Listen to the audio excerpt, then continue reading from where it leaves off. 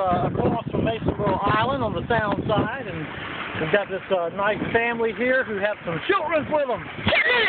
Now they've got some orange, you know, the generic orange vest. No, that's unacceptable. And these are safer. They're made for kids specifically, and the actual weight size, courtesy of New Hanover Regional Medical Center's Trauma Services.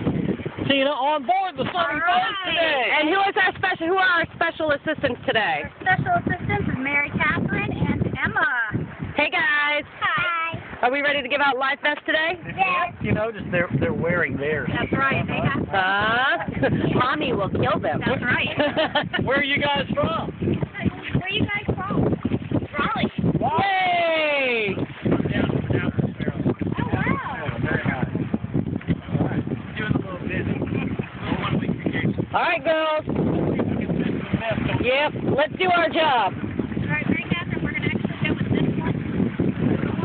This is a 30 to 50 pounder, so you'll probably be moving very quickly. Sounds good.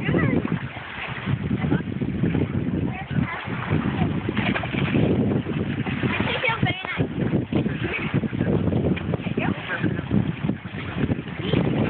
That was way better.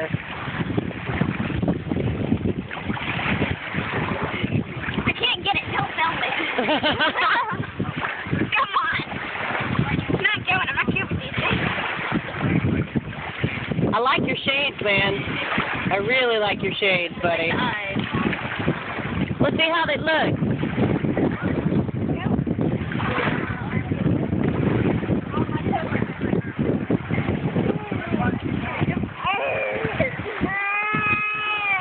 It's like, wait, no. There you go. Look at you, buddy.